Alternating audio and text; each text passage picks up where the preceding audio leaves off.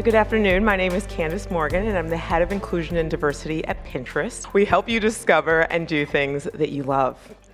So as part of my role, I'm responsible for our strategy around recruiting a diverse workforce across the company, ensuring that we have a culture of inclusion, and most importantly, making sure that we have a product that represents people being able to find anything that they love, their styles, their tastes, regardless of age, gender, body shape, or skin color.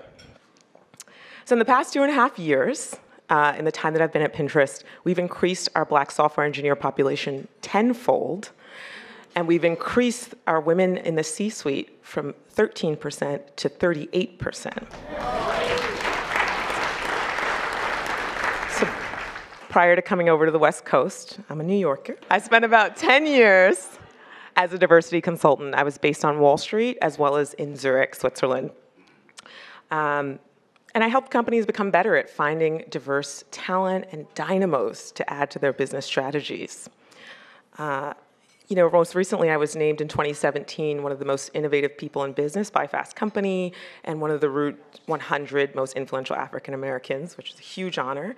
I've been contributing to the Harvard Business Review over the past couple of years. But what I want to say most importantly is I started as a pretty shy teenager from the Bronx, my New Yorkers, who made her way to Stuyvesant High School.